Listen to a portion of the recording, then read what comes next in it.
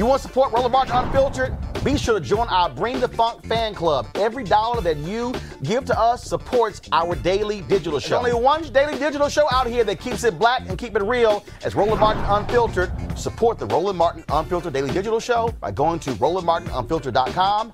You can make this possible. All right, folks. Senator Kamala Harris is on the campaign trail. Of course, she is the Democratic VP nominee with Joe Biden. Well, earlier today, she took some time out. She was campaigning in Philadelphia to give me a call, and here's our conversation. We have been, look, you're making the closing argument. You're there in Pennsylvania, but it was surprising to lots of people, your stops in Texas and Georgia. Speak to that and the reaction to the early voting and what the numbers are showing, how people are responding to the Biden-Harris message. You know, here's the thing. There is so much at stake in this election, and it is very important to me. It's very important to Joe that we get out there and we listen to the people, we hear the people, we see the people, and we meet the people where they are. You know, you go to Texas, you go to Georgia, folks are suffering, and it's about the public health crisis, and so they want to know that their president is somebody who cares about health care and is going to keep intact the Affordable Care Act, which, of course, Joe and I will, and Donald Trump will not.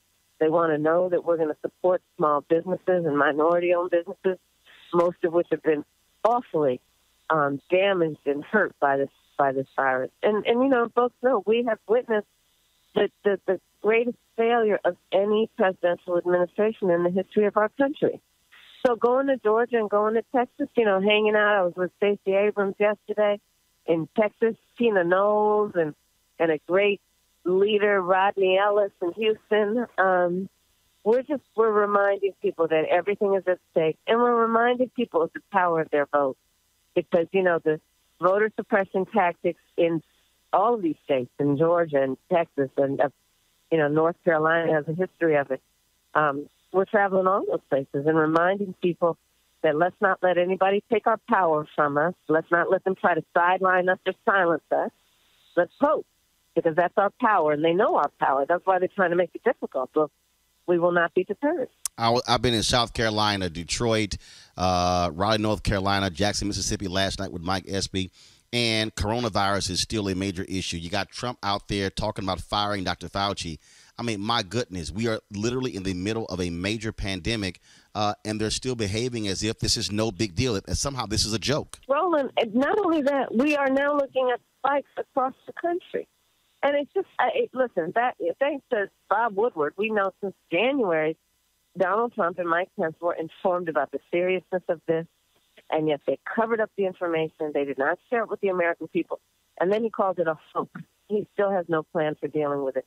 And, you know, at some point, people have to just say, look, we need leadership who understands this coronavirus doesn't care about who you voted for, but it will be handled by a real leader, or it will not be handled if this guy stays in office. And so, look, that's what's at stake as much as everything else. One of the things that we've seen, I've been out there, and black voters are going hard. You got black men, you got black women, but specifically there are some people out there, young voters, who are black men and black women. They're like, look, do I need to go to vote? Michigan has a same-day voter registration. If you're speaking to that young voter, that young brother, that young sister, what is Senator Kamala Harris telling them why they need to cast their ballot for Biden-Harris tomorrow? Because your voice is so important, and we cannot let the decision about who will be the next president of the United States being made without you weighing in. You have power. You have the ability to determine who will be the next president of the United States. And so you must know that power and use that power. And, you know, the bottom line is that everything is at stake. You look at, for example, Joe and I are committed to making sure that anybody who comes from a family that makes less than $125,000 goes to a four-year public college, including HBCU, public or private, for free. We're committed to saying that there will be a $15,000 tax credit for first-time home buyers, knowing that's the way we create wealth and intergenerational wealth within our families. We're saying that we need to decriminalize marijuana and expunge the records of people who've been convicted of marijuana. We are committed to banning chokeholds and carotid holds. George Floyd would be alive today if that was the case. We are committed to $150 billion going to small businesses and startup businesses with a focus on minority-owned businesses and ventures, knowing that access to capital is one of the greatest ways you can create economic wealth. But we have been outside of that stream and outside of that opportunity for far too long, and it needs to be addressed. I'm glad you mentioned all of this is at stake. No, I'm sorry. Go ahead. Well, no, all of this is at stake. All of it is at stake. I'm glad you mentioned those things listed in the Lift Every Voice plan. I've been calling the Trump Platinum plan the aluminum foil plan because it's a joke. The Juneteenth, that could have been a federal holiday if Senator Ron Johnson did not stand up. The anti-lynching bill could have been a law if Senator Rand Paul didn't. Trump said nothing, and so to me that plan is worthless. I went through the entire plan. He has done nothing, and it's a one-sheeter compared to 22 pages of Lift Every Voice. No, I mean, listen, and you can see that there is no real commitment. But let's also just remember that this is a president who has spent full time trying to sow hate and division. This is a president who, on that debate stage, refused to condemn white supremacists. This is a president who, on Charlottesville, said there were fine people on both sides when on one side you had peaceful protesters protesting racial injustice, and on the other side you had neo-Nazis carrying swastikas, carrying tiki torches, right? The president of the United States who came in office trying to question the legitimacy of America's first black president, Barack Obama. So, we have to remember who he is and really talk about what we want from our leaders. And do we want a leader who sees us, who understands that we need to address racial disparities, we need to address systemic racism, and do it in a way that is meaningful, knowing that people are smarter than just somebody who gives lip service to it, and it's about whether there is a real plan with details. To your point, Roland, we have a plan, and we're committed to that plan. I mean, and then, the bottom line is this. Joe Biden knows American history and the state of America well enough that he has the courage to speak the term Black Lives Matter. Donald Trump will never do that. Will never do that. Last question. I know you have to go. If elected, you would be the first black vice president. You've been. I remember a photo that I shot in Atlanta. There was a young black girl, and she was she probably was like 4 or 5 or 6, and she was so excited to meet you. How has it been for you to be on the campaign trail? And granted, you haven't had, because of coronavirus, a lot of contact with folks, but to come up against young people, young brothers and sisters who see themselves in you.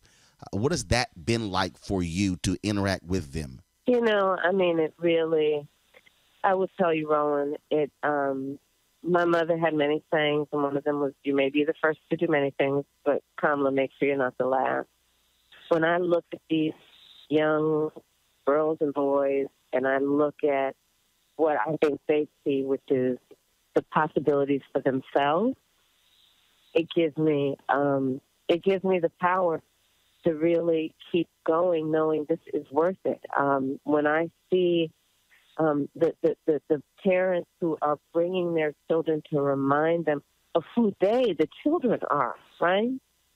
And I know that I carry this with a very heavy sense of responsibility, and the responsibility being that when I walk through that door, that I leave it open and wider than it was before, and each one pull one to help people come through that door.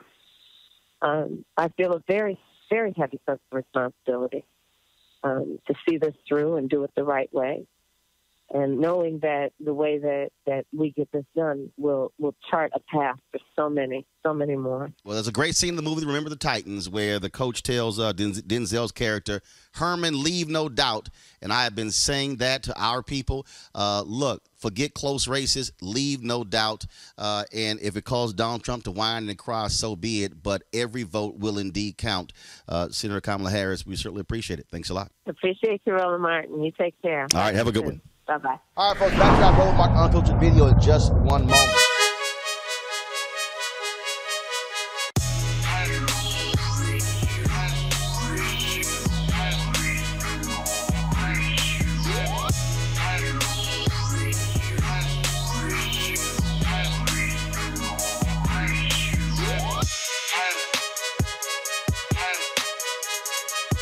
All right, the folks at Ceek.com, black-owned company founded by Mary Spio. They, of course, a virtual reality company. You can check out their content at Ceek.com, CEEK.com. You can do so, of course, with these VR headsets. You can look at it, of course, on your regular device or your pad or your computer.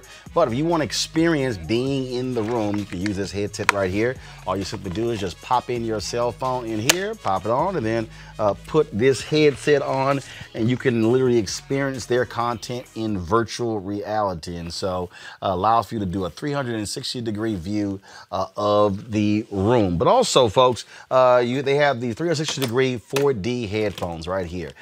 These are Bluetooth headphones. They have complete surround sound in terms of as you hear the particular music.